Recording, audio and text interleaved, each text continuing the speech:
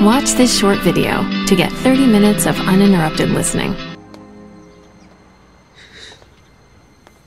Napakahirap harapin.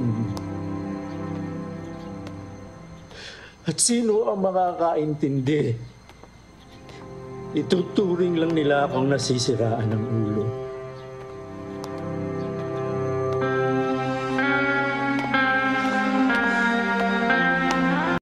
Enjoy the next 30 minutes of uninterrupted listening.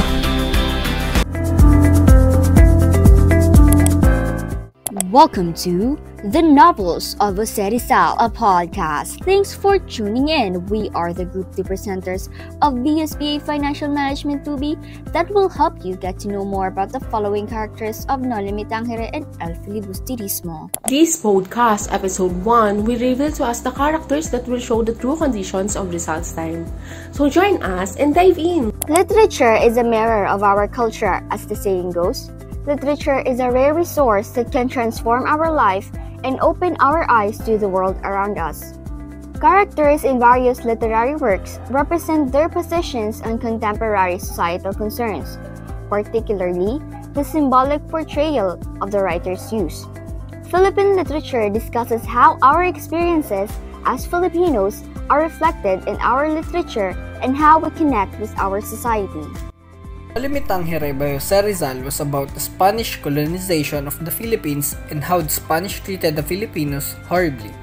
It portrayed the narrative of Crisostomo Ibarra, who traveled to the Philippines from Europe to study and returned after a 7-year voyage. At Capitan Tiago's residence, he reconnected with old friends, including his enemy, Padre Damaso. He also paid a visit to Maria Clara, whom he had not seen in a long time.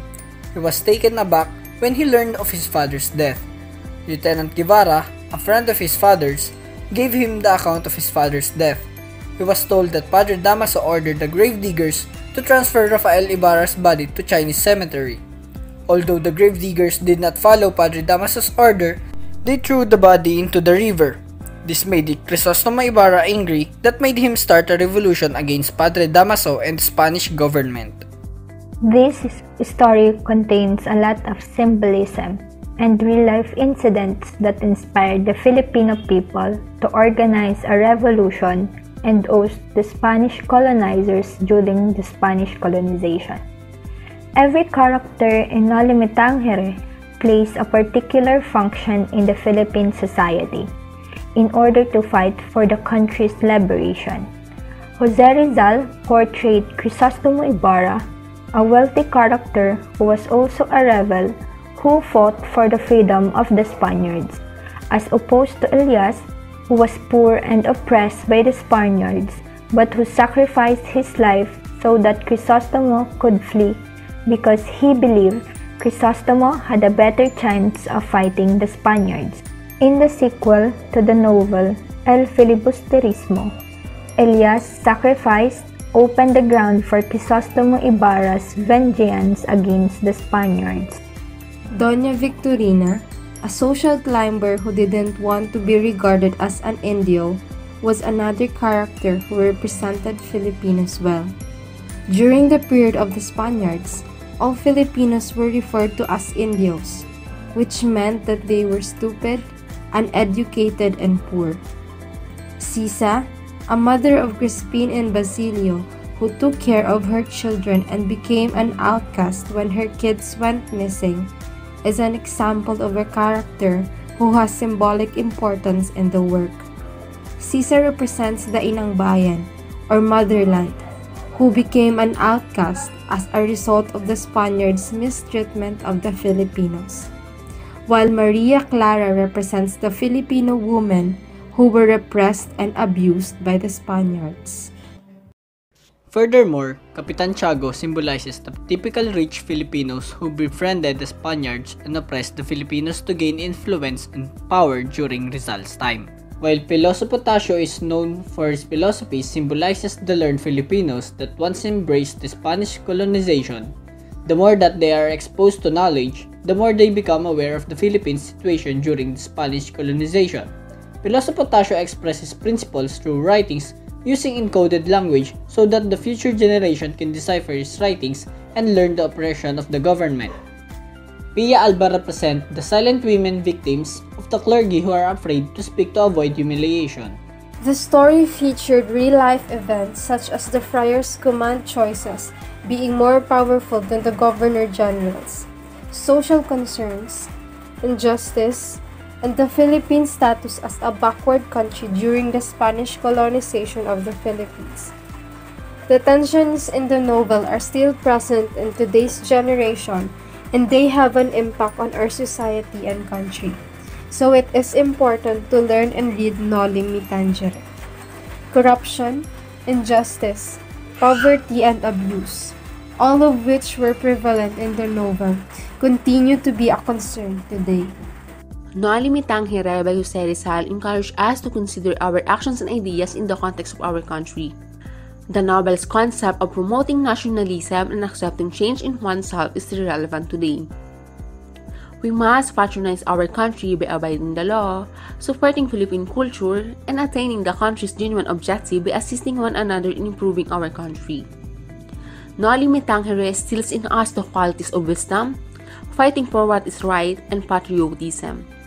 This novel is being taught in schools in order to prevent history from repeating itself by teaching students how to love our country and empowering them as change agents. Jose Rizal wants us to become authentic Filipinos because knowing who we are and what is our true aspirations would help the country to thrive. Noli Me Tangere is a novel that served as a message to Filipinos who fight the colonizers and serves as a reminder of our history today. The characters and events in the story are based on Filipino people's lives, culture, and beliefs.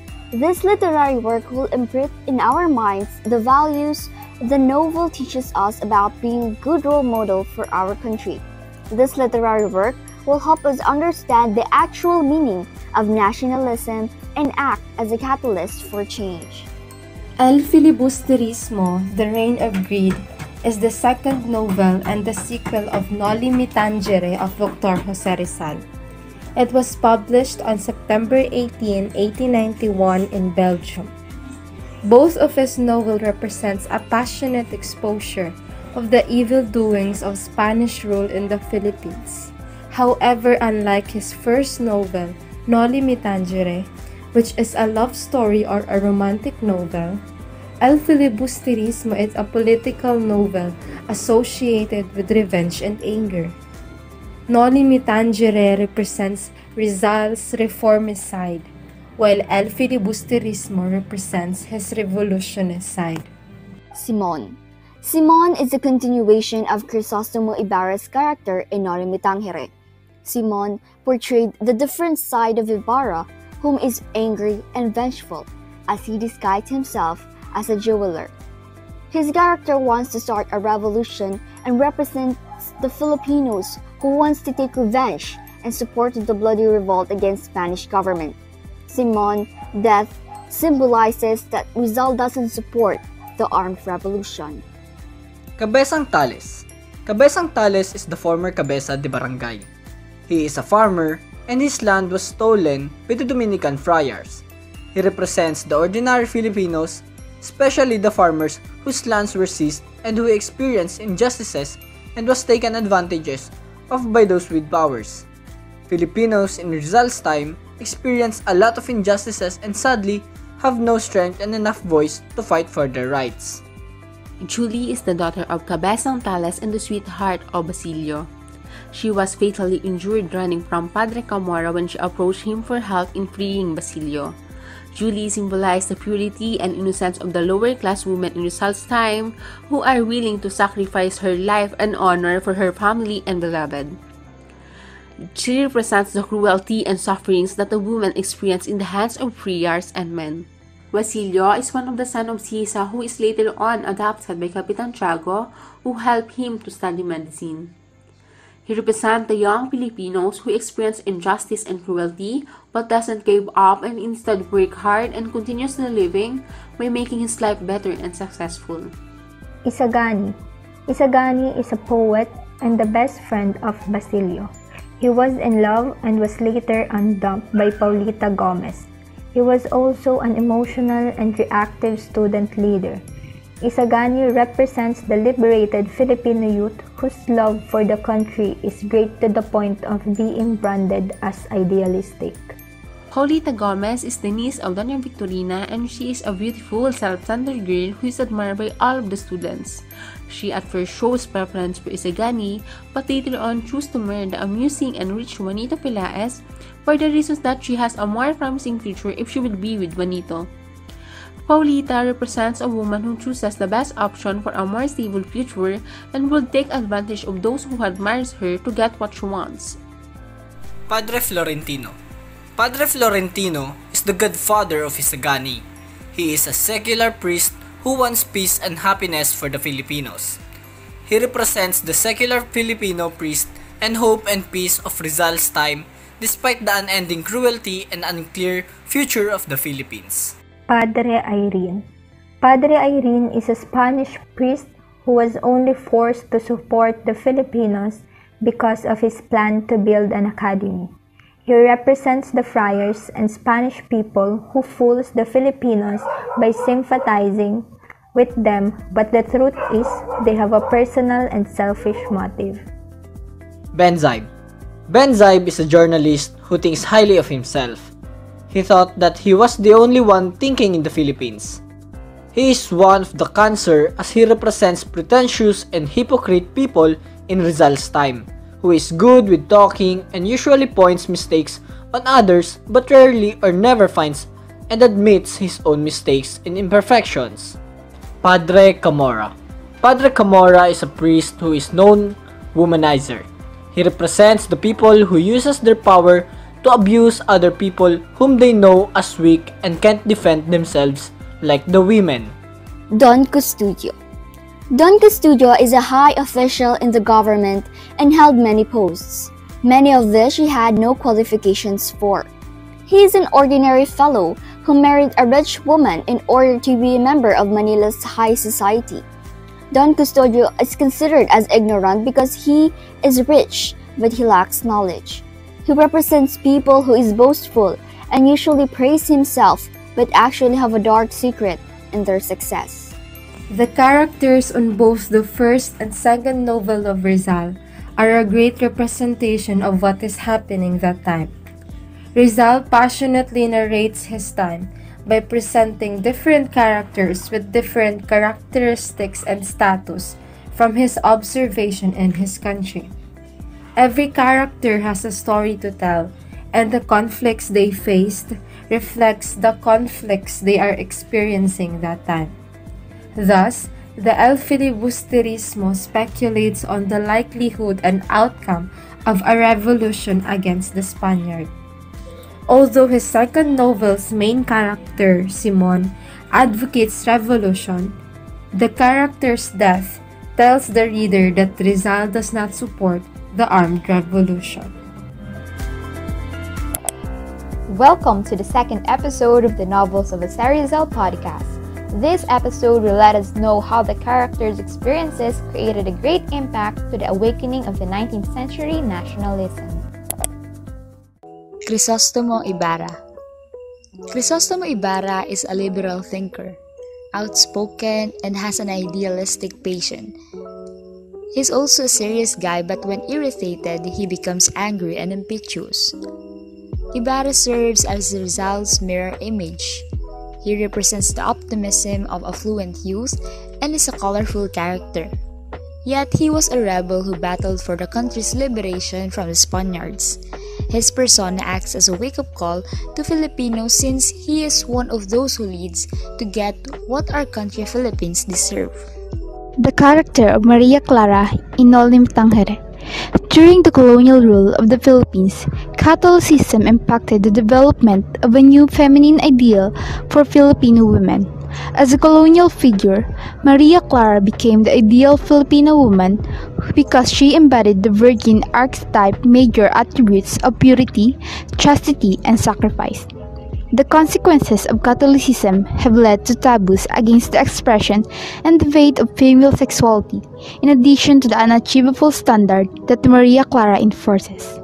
Maria Clara's name has become the eponym for a multi-piece ensemble known as the Maria Clara gown, which emulates the character's attributes of being delicate, feminine, self-assured, and with a sense of individuality in Filipino fashion. Padre Damaso was a character in Noli Me Tangere. He symbolizes the Spanish friars of Rizal'S time and as the eel of the Philippine society. He represents the Spanish government. Padre Damaso's role was one of the most significant ways to emphasize how Spanish colonialization brought uncertainty and ignorance among the Filipino people. During the 19th century, our ancestors had been blinded because of money, power, and glory, and most of them are Spaniards. On the other hand, Noli Me Tangere focused on the negative impact of the friars on the unveiled truth in the country. Padre Damaso's role portrayed the doomed impact of Spaniards, and I believe that it strengthened the main purpose on revealing the wrongdoings of the friars. It contributes to nationalism because this increases the level of interest of Filipinos to seek the truth and fight for the freedom that they couldn't attain because of friars' words about heaven and hell during the 19th century. In that specific situation, Padre Damaso gives an idea of what is happening, how friars use religion to gain an advantage over the Filipino people.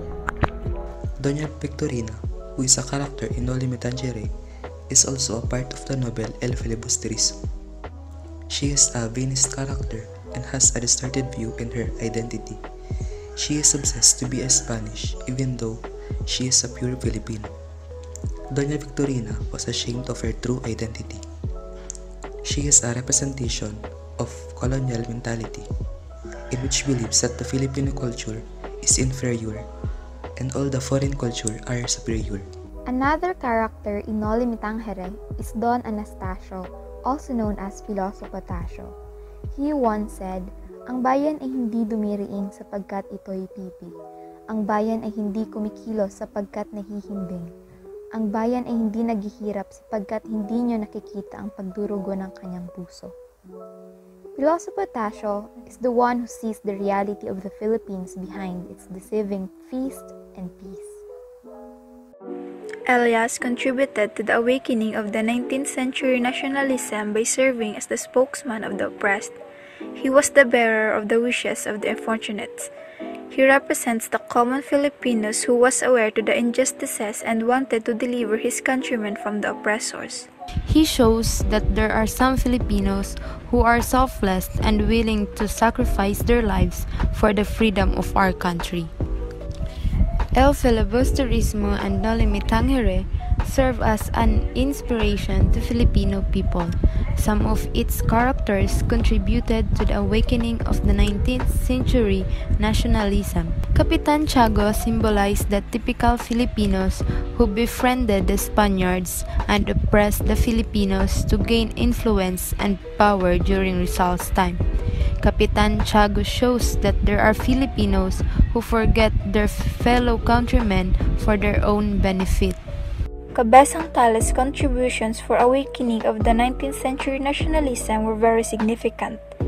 His story represents the cause of revolution and his character showed that anyone can fight for their rights. He symbolizes the natives and farmers whose lands were seized by the friars. Cabezang Tales is a concrete sample of the awareness on the Spanish regime during 19th century and his action to start a rebellion due to unequal ruling of the friars that made the readers, specifically Filipinos, to have an idea on fighting for equality and freedom on their rise as a Filipino nation. The sense of nationalism has been attached because how he fought, just like Andres Bonifacio, that was a fought for independence of his countrymen. The opportunity to fight for our rights is a big thing in establishing the sense of nationalism. The identity were mold that gives contribution on the revelation on the truth and was attached the sense of nationalism among the Filipino people. Isagani. Isagani is a representation of the young, whose passion for their nation is so strong that they are labeled as idealistic. Senor Pasta thinks that Isagani shouldn't be concerned about what is happening around them because he understands Spanish. But Isagani says he comes in the name of those in worse circumstances.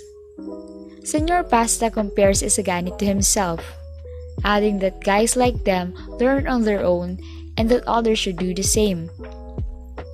But according to Isagani, not everyone has the same opportunity. His arguments is about colonial administrations, that it should be founded on justice or reason, and that the government should listen to the people and be open to criticism. For the characters of El Filibusterismo, we have seen that most of the scenes include students or youth. They are Isagani, Basilio, Placido, Juanito, Macaraig, Juli, and Paulita. Some of them pursue building the Academia ng Wikang Kastila. This is to help all the youth learn the language and avoid being fooled by the Spanish colonizers. Many have rejected this project, but Isagani has a strong urge to continue this movement, as he has said while talking to Ginoong Pasta. Kapag nakita kong wala akong nagawa kundi ang para sa sarili lamang, at hindi para sa bayang nagkaloob sa akin ng lahat ng bagay, ang bawat uban ay magiging tinik at hindi ko ipagkakapuri, kundi bagkus, ikahihiya. The characters started with their own visions and plans. However, due to the things they have experienced, in particular inequality, their motives and plans have eventually changed. For instance, the character of Basilio, who was once living a peaceful life after the unfortunate things that had happened to his family in the past. However, after experiencing injustices while he was in prison and because of the death of Julie, he accepted Simon's offer to be his accomplice in the plan for revolution and revenge. This is because if they keep being silent about these things, innocent ones will be punished, while evil ones will succeed. They choose to act in their own way with guns and explosives. On the other hand, Isagani didn't tolerate it. We have witnessed how he threw the explosive lamp into the river that would have cost many lives. For Isagani, violence will never be an answer in the pursuit of making the evil ones pay off their wrongdoings and sins. The character of Macaraig in El Filibusterismo. During the Spanish era, Macaraig represented the well-to-do Filipino youth who had high hopes for the country. His persona gave readers an insight into how the rich and poor were treated differently at that time in history. As a youth, he served as a leader on his fellow students and find ways to get their petition approved. He helped lead a student movement to have a Spanish academy for his fellow native Filipino students. All characters' experiences contain significant reasons why we should not keep a blind eye to the real estate of the country. And this has contributed small steps in the pursuit of instilling the essence of nationalism in the readers of this novel. The characters we've mentioned have already shown the reasons why Filipinos started to open their eyes to the reality of the country, to learn how to fight for our true identity, our rights and justice, and most importantly, to love our own country. Moreover, the novel's portrayal of youth implies that they are an important part of society, because they are the catalyst for change. They must be educated and nurtured. Like the character of Isagani, he defended the fact that the youth are not just a mere youth who live to study and find their own profession, but the young can go beyond the limit that the world has set before them. They have the power to make an impact and change in the society of the country. This has also contributed to a great realization for all Filipinos at the time, and even to this day, that being a puppet to the colonizers will not benefit us at all, but will only make many people's lives worse.